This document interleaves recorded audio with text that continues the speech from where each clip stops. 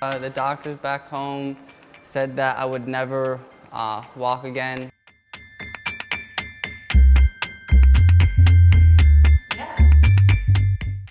My name is Derrick Wruble. I am 22. I come from the US.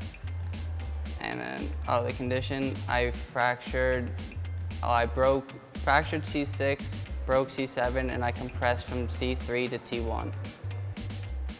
It was a year in a car accident. It was good, simple.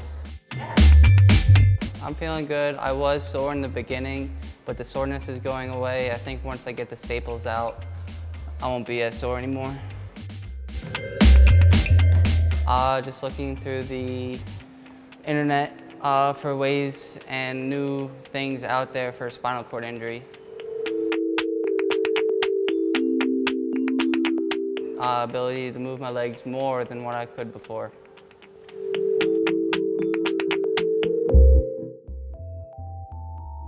Working on core and exercise, I would say I need my core the most. It's my weakest points. The doctors back home said that I would never walk again, and no, they weren't really supportive about it. Mom and Dad came with me originally. My dad came for the first week, and my mom is staying the rest of the period of time with me.